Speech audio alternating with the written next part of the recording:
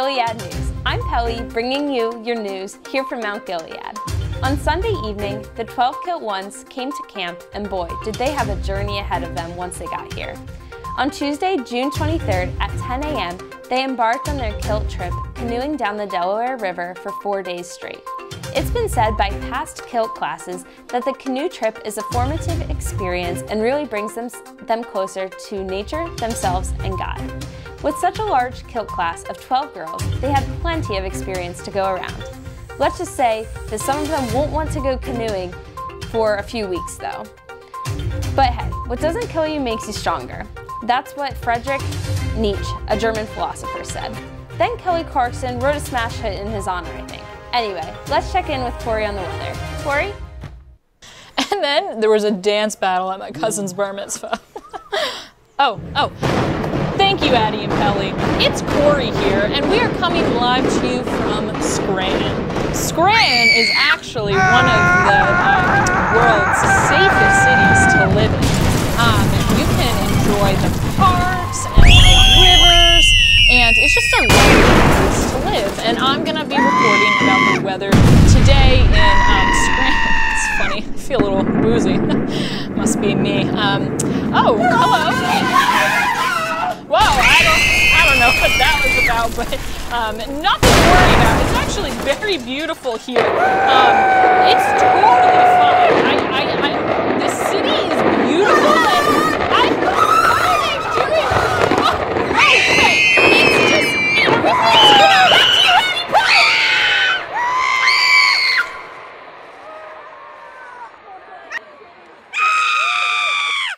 Oh, Kori? Golly, I think we should be concerned about this. No? Okay, probably not. So, as you all know, camp has sadly been canceled this year. However, Bertha has decided to live at camp this summer, and she is here to join us today. Hey, Bertha! Hey. Oh. Does anyone smell that? Smells like the great outdoors. My favorite.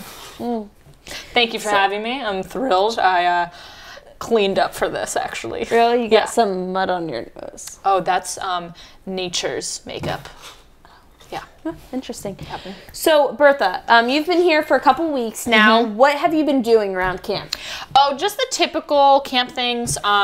Cleaning out the chicken coop. Yeah. Identifying animal droppings around camp, so we know what kind of animals are on. I collect them and organize them by hand. Also, I hope you wash your hands. I rinse them off in the stream before coming on here. Yeah, stream is clean water. And shoveling out the all the horse poop in the corral. Yeah. Wow, sounds like a very interesting job. So, do you like the horses? No, not at all. Horses scare me. But actually, last night, I just find them as equals. So I decided to sleep in one of the horse stalls with them, just to get a sense of who they are as an animal. And just, I just nestled right in there, and it was a good time. It was great. Do you sleep well?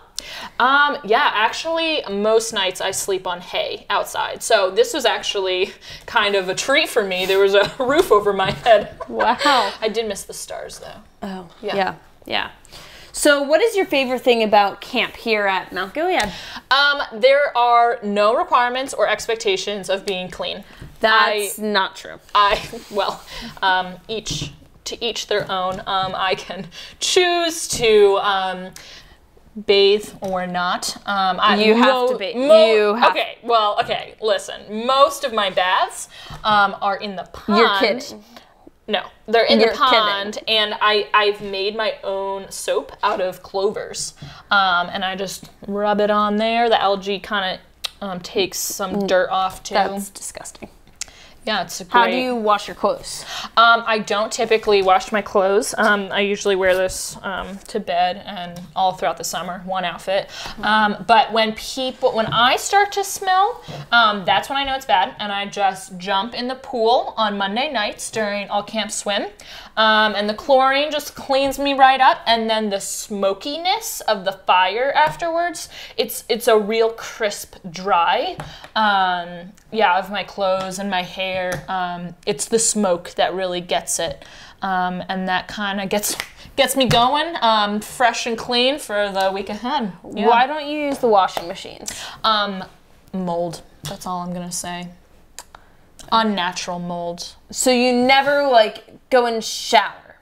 No. You know, because we have really nice showers in the cabins. Yeah, those are beautiful, for sure. I just, as a principle, don't use water that's over 50 degrees Fahrenheit. That's just a me thing. But the showers are beautiful. Great job. Yeah. Well, thank you for joining us You're today. welcome. Well, from everyone here at Mount Gilead, have a great day. See you next time Thank on you. Gilead News. Thank you.